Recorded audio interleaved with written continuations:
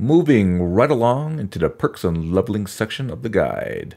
First mod we're going to install is Ordinator, Perks of Skyrim. Ordinator overhauls the perk trees of Skyrim with over 400 perks to improve the depth and fun of building and playing your character. It establishes this in a lightweight, compatible, and clean fashion. One of my favorite mods of all time, anything by Anai Sion. Okay, so we got two files. We're going to download Ordinator 9.3.1 and Thief Skills Rebalance for Ordinator. So let's click on download. Wait a minute, JT, we forgot one essential step. Let's create that separator. So I'm copying this here. Going over to Mod Organizer, onto the tiny wrench and spanner here. Create separator and paste. Whew, disaster averted. All right, let's download Ordinator. So 9.3.1, let's go download that. And scroll down to here, Thief Skills Rebalance for Ordinator. Let's download that. And we're going to install this as two separate mods. So first, Ordinator. There it is, Ordinator Perks of Skyrim. Do we want to unpack this BSA? No, we do not. Very nice. Thief Skills Rebalance for Ordinator. All right. We don't want to name it the same. We do not want to merge these mods. So drop down, Thief Skills Rebalance for Ordinator. Very good. Let's go ahead and activate those and move on. So, Ordinator for Spell Perk Item Distributor. This mod gives Ordinator perks to most enemies to make the game a little bit more challenging. And there's a warning here. We'll go over that after we install it. So, let's go ahead and download it. Version 1.51, or actually the safe version, version 1, right here. So, download, files, and we're going to download the safe version. Change follower support a bit. Good. Okay, close that out. Now let's install it. And yeah, we want to keep the name. Content data does not look valid. So right click, set as data. And here we're going to choose 2 regular because it says so right here. Pick 2 regular, no followers. 100% chance from the archive.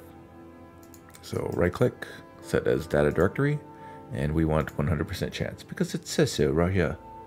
Right click, set as data directory. And here we're good. Click OK. All right.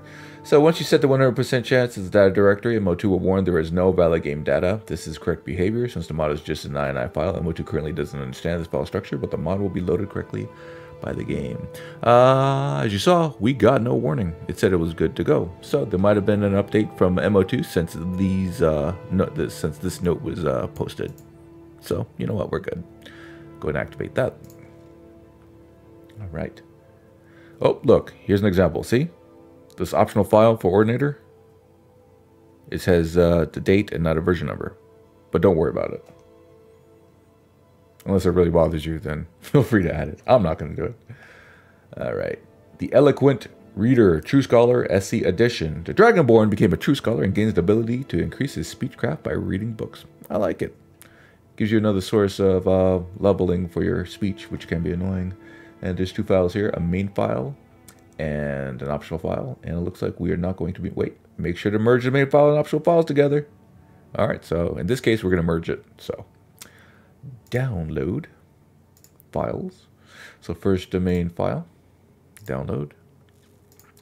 And we want the one with less experience, optional, less XP, main file needed, and download that.